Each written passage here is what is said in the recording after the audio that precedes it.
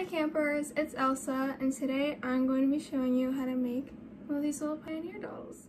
The first step to making the doll is to measure where the eyes and mouth should go.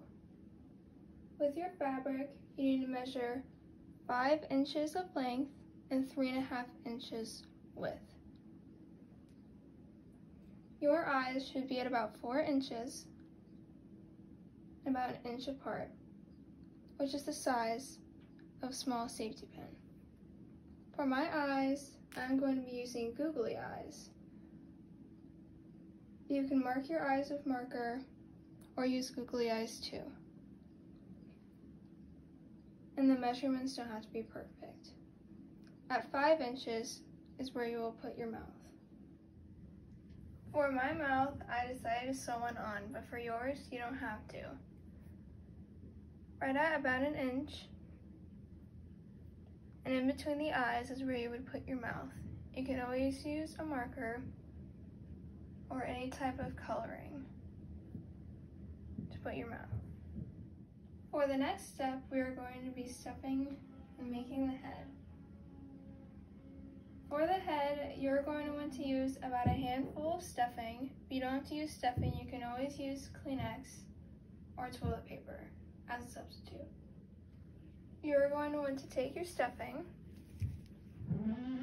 and put it in line with the eyes and the mouth. You're going to take it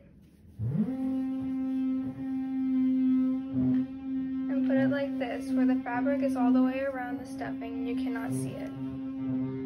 For the next step, you are going to want to take string or ribbon and tie it around to ensure that the stuffing or whatever you use as a substitute won't fall out. The last step for making the doll is making the hands.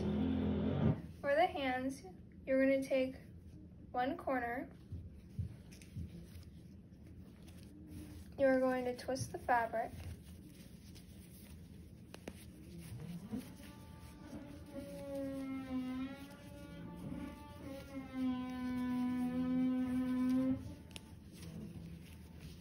You're going to loop it in.